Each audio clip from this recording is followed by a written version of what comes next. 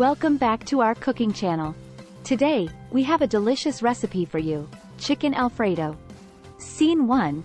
Ingredients. Host. Here are the ingredients you'll need. Salt and pepper to taste. 8 ounces of fettuccine pasta. 2 tablespoons of olive oil. 3 cloves of garlic, minced. 1 cup of heavy cream. 1 cup of grated Parmesan cheese. 1/2 cup of unsalted butter. Chopped parsley for garnish. Scene 2. Cooking steps. Host. Step 1. Season the chicken breasts with salt and pepper. In a large skillet over medium-high heat, cook the chicken breasts until they are browned and cooked through. Step 2. Cook the fettuccine pasta according to the package instructions. Let it cook for 2 to 3 minutes, stirring occasionally. Step 5.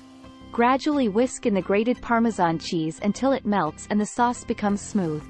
Plating. Host. And there you have it, our homemade chicken Alfredo. Let's plate it up. Don't forget to like this video and subscribe to our channel for more tasty recipes. Remember, this script is just a guideline, and you can add your own creativity and style when filming your video. Good luck!